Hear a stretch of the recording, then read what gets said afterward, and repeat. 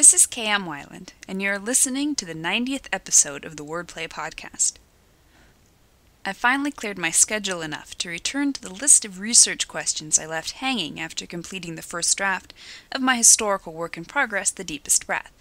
Most of the items on my list are minor niggling questions, everything from what were tourniquets made of during World War I to would a bullet be able to penetrate the roof of a 1925 passenger rail car on the Uganda-Mombasa Railway?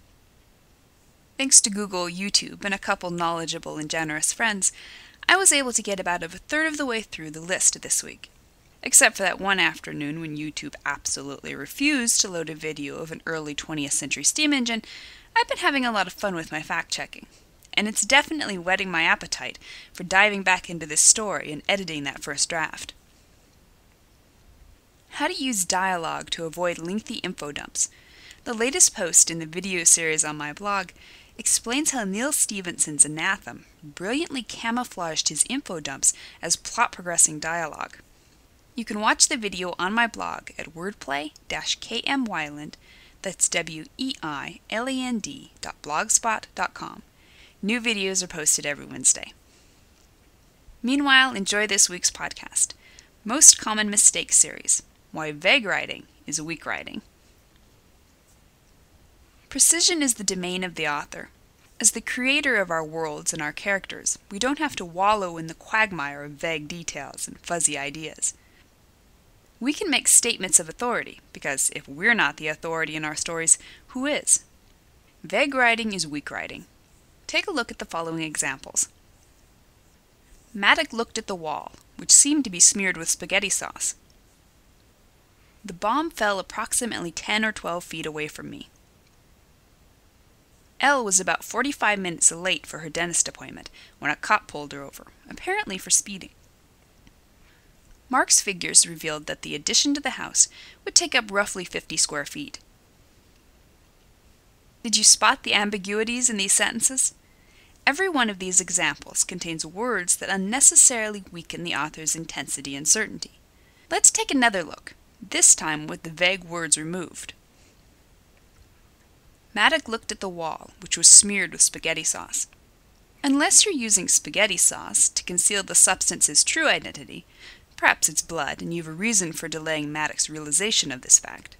Don't tell readers what something seemed like. Just tell them what it is. The bomb fell 10 feet away from me. Does the narrating character know that the bomb is exactly 10 feet away from him? Probably not. But because readers will understand that the narrator is making an educated guess, and because readers don't care whether the bomb is 10 feet away or 12 feet away, save yourself the extra words and the unnecessary dithering. Elle was 45 minutes late for her dentist appointment when a cop pulled her over for speeding.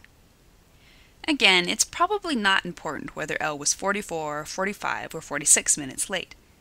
And it's not important to let the reader know that the narrator isn't certain the number was exactly 45. Similarly, unless there's a good reason for the narrator's having to guess why the cop pulled her over, go ahead and delete the apparently. Most of the time, readers don't care about what appeared to happen, only what did happen. Mark's figures revealed that the addition to the house would take up 50 square feet. Would the word roughly really add anything to this sentence? If the exact figure is more or less than 50 feet, and that exact figure is important to the story, go ahead and state the exact figure. If not, just round up or down to a precise number.